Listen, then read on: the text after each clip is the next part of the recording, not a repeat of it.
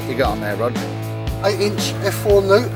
They're my imaging scope for this weekend, and I've also got the quad put on it just in case I want to go to a triplet.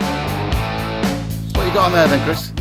On here today, on the telescope, on the mountain up today, we have world famous Takahashi FSQ 85, one of the world's most expensive pieces of small glass.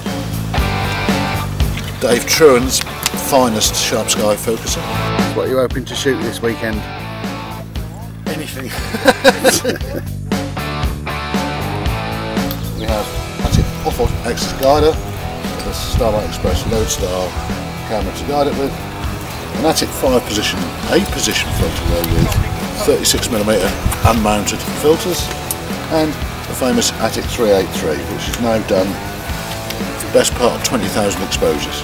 All sat on top my tried and trusted EQ6 Pro. And if it all works when I turn it on, I will be chuffed to bits. Photons, anything I can catch. I don't know yet. Depends what it is. You got no targets in mind? No, right. Not at the moment. Just whatever drifts overhead, yeah? Exactly. Sounds good to me.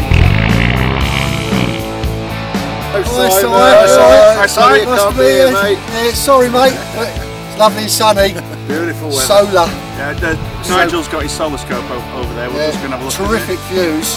So clear last night, mate. Unbelievable. Yeah, that's right. Missed a really good night. Milky Way, horizon to horizon, stunning. And it's going to be the same again tonight. Yep. And tomorrow. Got loads of crabbies for you, but we're going to have to drink them ourselves.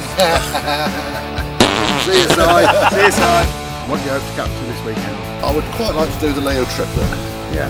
but I've got a horrible feeling it's going to be behind that tree.